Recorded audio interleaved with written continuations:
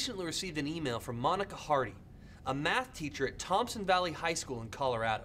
After telling me how smart I am and how great these videos are, she went on to talk about her efforts to get her 80 high school students excited about math and science. We gotta help people like Monica out here. We have to inspire kids to get excited about the wonderful world of engineering that awaits them if they'll just apply themselves for a few more years. No, it's not easy.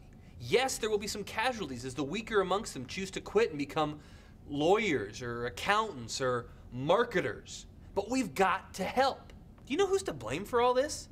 I think it's our every child gets a trophy system of raising kids these days.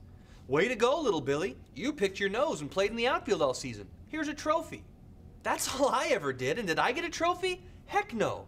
Back then, I got beat up for throwing the ball like a sissy, if I ever did look up from picking my nose. In those days, it was the bullies that got all the trophies, what with their mutant genes and all. And you know what they did when they weren't playing sports? They were beating up kids like me. And what was our response? To go hide in the math and science classes where their thick meatheads would never think to go. Yes, as much as I hate to admit it, I owe Robert Johnson and his band of thugs a lot of thanks for inspiring me to be an engineer. And I think about it every time I go get a Blizzard from the Dairy Queen where he now works. Ah, the sweet taste of ice cream, Butterfinger, and justice. So what can you do about this crisis? If you're technically inclined or know someone who is, visit this website to see how you can help young engineers of tomorrow develop their analytic skills by building robots. Go here if you're a teacher and want to find ways to connect your students with technical content.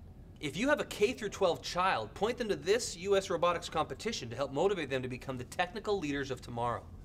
And finally, if you have a child that isn't all that bright, it's not their fault. It's probably yours. Help your child pick up things like athleticism, sarcasm, or switchblade skills, and turn them loose on the nerds at school. Those blizzards aren't going to make themselves.